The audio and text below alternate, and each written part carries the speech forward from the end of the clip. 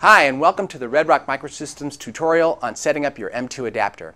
I'm Brian Valenti from Red Rock Microsystems, and first we want to say thank you so much for purchasing our product. We worked really hard to bring you a high quality product at a very reasonable price, and we intend to continue doing so into the future. Over the next few minutes we're going to cover the adapter itself, all the components of it, and how to set it up to get the best possible quality image out of your DV or HD camera. So without further ado, let's get right to it. Before we get into the setup of the adapter plus the camera, it's helpful if you understand a little bit about how the adapter actually works. We're not going to get into the technical details, but just conceptually it would be good if you understand the basic mechanics by which 35mm lens adapters in the Red Rock M2 operate. The analogy I like to use is imagine you're sitting in a movie theater watching a movie.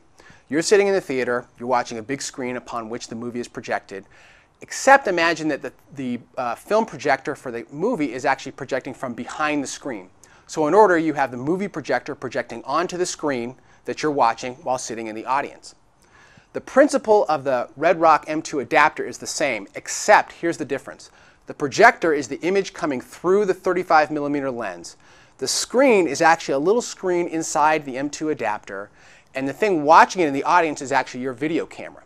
So what does that mean? Well, first of all, the video camera has to focus on a very, very tiny screen inside of the adapter. In fact, this screen is only about 36mm by 24mm. This is what the important purpose of the Achromat is, and a lot of folks have wondered about exactly what the purpose of this particular lens is. And it's like a big magnifying glass. So imagine if you're trying to focus very, very small onto this tiny film screen, that's the purpose of the Achromat, to give you kind of a magnifying glass, or give your video camera the magnifying glass that allows it to focus on this little itty bitty screen.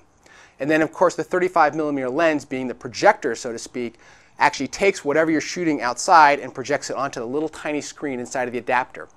And if you want to see what this really looks like, you can take your adapter and your 35mm lens, take it off the rods, go outside, point it at something interesting, and you can look inside the adapter and actually see the little bitty movie inside there on the screen.